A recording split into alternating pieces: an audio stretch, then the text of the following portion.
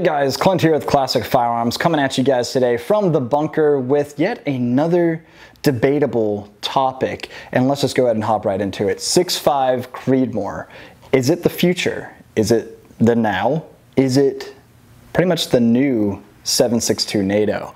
So what I've got, guys, is our ever so popular 308 Winchester 7.62 NATO, similar, you know, how they look and all the stuff like that, and one of the 6.5 Creedmoor. Just want to show these off to you really quick, because even though this one has a larger projectile, 7.62 compared to 6.5, look at how much powder is behind this guy right here.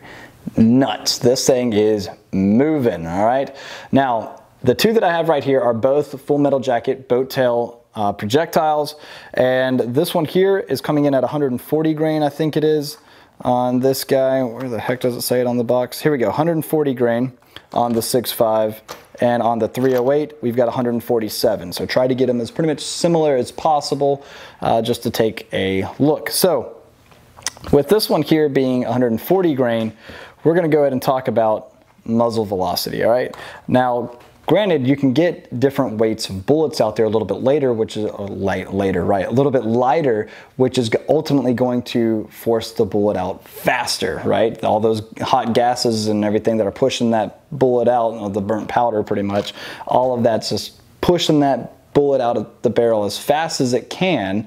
And if it's a lighter projectile, it's able to push it out faster. Kind of makes sense, right? If it's a heavier projectile, it's going to push it out slower. All right, cool. That kind of makes sense in my mind. So if it being a lighter projectile is moving out the barrel faster, that's going to give you a higher muzzle velocity versus something a little bit heavier, okay? So I know that there are some grain weights out there. In fact, I think I have it pulled up right here. Like for instance, there's 120 grain that is moving at 3,020 feet per second. That's fast, guys. We're talking about pretty much defeating body armor at that point. All right, because think about it, most of your steel AR-500, things like that, it says do not shoot with over, you know, don't shoot at it with, God dang it, don't shoot at it over, don't hit their targets with a projectile moving faster than 3,000 feet per second. And that's because speed is what typically defeats armor and things like that, and, you know, bulletproof stuff, all right? We learned that with our friends at Premier Body Armor. So then they've got 143 grain that's moving about 2,700 feet per second, but the one that we have today being 140 grain, which is a little bit heavier, the muzzle velocity on this guy is right at 26,000, right? That'd be super fast. 2,657, so 2,657 according to the box there, right? And that's for that little guy, okay? Now the 308 that I have right here, 147 grain 308, this guy's moving at 2,780, so pretty comparable right there. Well, what did I say this one was again? 2,657. So, you know, pretty close as far as muzzle velocity between these two. Now, the 6.5 Creedmoor cartridge has actually been around since 2007. That's when it was originally designed. It's been produced since 2008 to present day. And within the last couple of years, Department of Defense and a couple of other these three-letter agencies and other, you know, parts of government are actually starting to transition away from the 7.62 NATO and going towards the 6.5 Creedmoor. Why is that? Well, first off, I think this round is easier to control. Actually, it's a heck of a lot of fun to shoot. You know what? It's so fun to shoot. Remember that Nemo that we gave away? Oh, the executive order? If you don't, let's remind you really quick.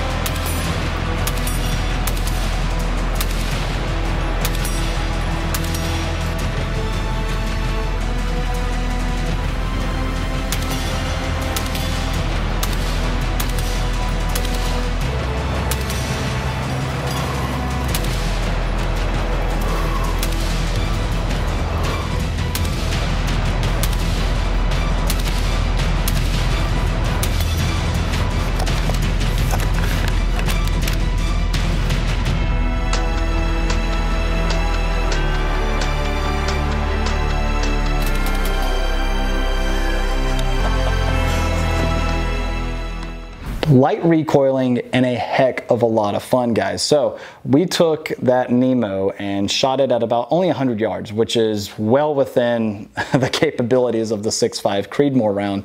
This guy here can move probably past 1,000 yards easily. 7.62 NATO starts to drop off pretty soon if you think. If it's inside 600 yards, I think 7.62 NATO's got it. But reaching out past that, while doable, you start to kind of lose that momentum and all the stuff that, you know, pretty much lose the oomph behind it, right? So this guy here, 6.5 Creedmoor, man, when we shot this guy at 100 yards, it just ding, ding, and it was hitting our still targets hard. I mean, you can hear that impact, you know, just whap, you know, just slapping the heck out of those targets when they got hit. Now, granted, that's not a scientific, you know, experiment or anything like that. That's just, wow, that thing is really hitting hard compared to 5.56 or anything like that. You can just kind of hear the difference almost, and it was pretty crazy, really. So anyway, the 6.5 Creedmoor, heck of a lot of fun to shoot. Recoil is super light compared to the 7.62 NATO, and so it kind of makes sense to me why the, you know, some military and different agencies are starting to transition over to 6.5 Creedmoor, because apparently it's a more accurate round. It's got better, faster muzzle velocity in some cases, and they don't have to change out a whole lot on their already, you know, service rifles, if you will. So for instance, the 7.62 NATO and the 6.5 Creedmoor pretty much share the same magazine, and all you have to really switch out now is just the barrel, because they also share the same bolts and things like that. So pretty easy to shoot this guy and start transitioning more to this guy here without having to do an entire replacement of a firearm. Cost effectiveness, that's a big thing there. Now, cost effectiveness to us on the commercial market, that's where things start getting a little tricky, because you have had this round that's been produced for a very long time now, ever since pretty much the inception of NATO in the late 40s, right? So it's kind of like, wow, this guy's been around for a long time. There are a heck of a lot, well, this is just a lot more available than what you could find with 6.5 Creedmoor. It's also a little bit more cost efficient for us down here, right? So yeah, that's when things start getting kind of funny. For a majority of us shooters, I think pretty much what the answer here is, for our long-range competitor shooters, yeah, I think you're going to find this guy to be more up your alley. When I say long-range, I mean, yeah, you're pushing 1,000 yards, okay? For most of us that are reaching out maybe to 500 yards at your local range, if that's what you have available to you, I think you're going to find that this guy right here is going to be just completely capable. And 7.62 NATO has been my favorite cartridge for a long time. 6.5 Creedmoor, I'm almost got it, you know, I'm almost there. I don't know, you know, I don't know. So cost effectiveness for us, yes, you've got it right here. Ballistic capabilities, after the DoD and all these other people have started doing their things, apparently this guy right here has better ballistic capabilities outside of that 600 yards with the 7.62 NATO, okay? So, all right, gotcha. However, this guy's also much lighter recoiling. This one recoils quite a bit. I mean, it's not, you know, anything you couldn't handle. I know plenty of new shooters that have picked up an M14 and shot it and like, oh, this is awesome, I love it.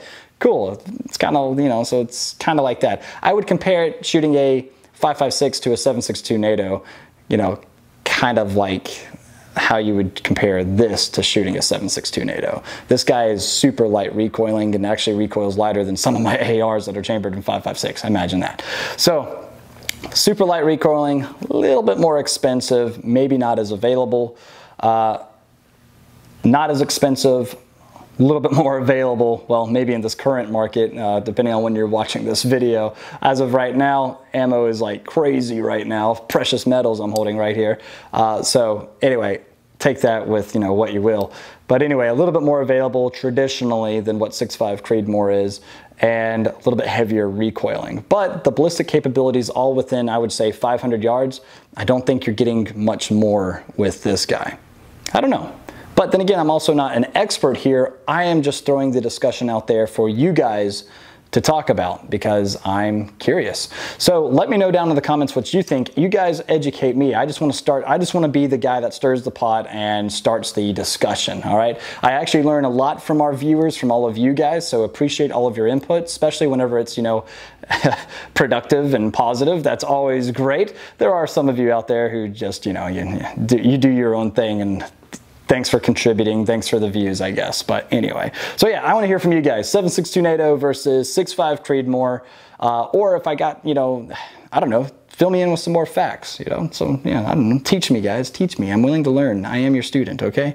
All right, 6.5 Creedmoor, 7.62 NATO. Both of the rounds I actually thoroughly enjoy shooting quite a bit, but I don't have a 6.5 Creedmoor in my safe yet. However, Nemo, if you're watching this, that executive order was sweet, and if you want to send one my way, I would totally be okay with that. Just throwing it out there. Anyway, all right, guys, I'm going to leave the video off there. Check out our current giveaway, by the way. Right now, our current giveaway is something a little bit larger than both of these guys. It is 338 Lapua, and it is the FN Ballista. If you want distance, if you want serious distance, it's with this guy right here. I've got the Trijicon on here, guys. This is a 3 to 18 by 44 Trijicon 10 mile, I think it is, and 26-inch barrel on this. Ooh, buddy. It comes with an 8-round and a 5-round mag, bolt action, magazine fed, semi-auto, precision sniper rifle, if you will. All right, this is a precision rifle, precision shooter here. All you need is a monopod and a bipod, and you'll be ready to rock and roll. All right, but yeah, guys, this is our current giveaway, and no purchase necessary to win. You get this guy for free from us. So head on over to classicfirearms.com, click on that top banner on our homepage, and you'll see right there where you can go to all of these different links and everything else to get multiple entries for you to win. Like I said, no purchase necessary, and all it takes is one entry to win. It's not who has the most, it's just that one lucky entry. All right, guys? So again, head on over to classicfirearms.com, get this guy. I'll see you guys down in the comments section. Looking forward to see you guys, all you 7.62 traditionalists out there versus all you 6.5 lovers. I want to see you guys duking it out, having a good time, and being respectful, of course. I look forward to seeing it. Guys, God bless you all, and we'll see you next time at classicfirearms.com.